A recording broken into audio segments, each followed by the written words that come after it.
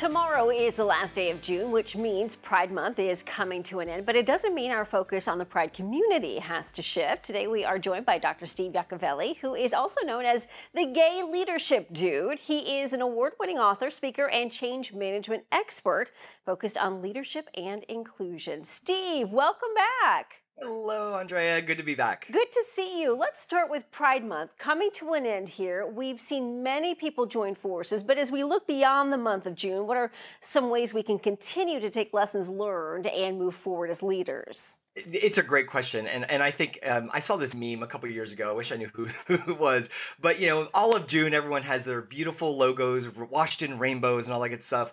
But a lot of folks go July 1st, and it's all back to gray, as the little stormtroopers are doing. And I think that's the challenge that we can often face with all of corporate America, corporate world.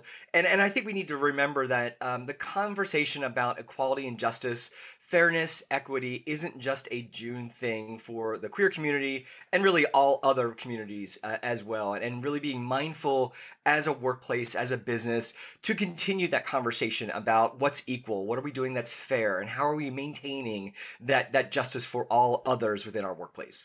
Steve, the last time you were on the Daily Flash, you spoke about the 6 traits that increase leadership within the community. How do those traits improve leadership skills? Yeah, when we talked about the 6 competencies that I really focus my energy on, authenticity, courage, empathy, communication, relationships, and culture, it's really thinking through the lens of what as a leader can I do, whether you're gay or straight, to really be a more amazing leader. And it's through these 6 lenses that I've seen leaders either rock and roll or crash and burn.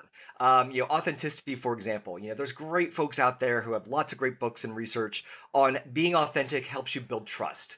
And I argue in my book, Pride Leadership, how LGBTQ+ folks can really think about being their authentic selves in the workplace, not just in June, but well beyond, to be successful as a leader. And Steve, your book says many members within the community possess leadership skills they might not be capitalizing on. How so? Yeah, in Pride Leadership, I talk about the concept of being authentic, for example, and how some leaders, especially queer leaders, may not understand that they're already exercising these specific leadership traits, and it's really just channeling what they're doing as themselves in order to be more effective. So courage is another good one. If I'm out at work, that's pretty darn courageous. If I'm a trans person being my authentic self in the workplace, that's amazing. Channel that awesome energy into being a more effective leader, and you'll have great success. And what do you see in a great leader? I think a great leader really does espouse the 6 competencies that I talk about. Empathy pops up to mind quite a bit for me. An empathetic leader is someone who really can put themselves in the position of their coworker, their employee, their boss, their customer, and really be able to touch into those emotions. And that's, I think, a really rare trait in the workplace today. And communication, obviously very key when it comes to any leader. And sometimes the communication is better than their leadership. That's so true. Communication isn't just about me talking goodly. It's about me listening well. And I think, and I talk a lot about it in my book and in my keynotes and stuff. Effective listening as a communication trait is gorgeous and it's effective. And so many people don't actively listen, and therefore they're missing out on their leadership awesomeness. There's so much meaning in the silence sometimes, right? Totally agree.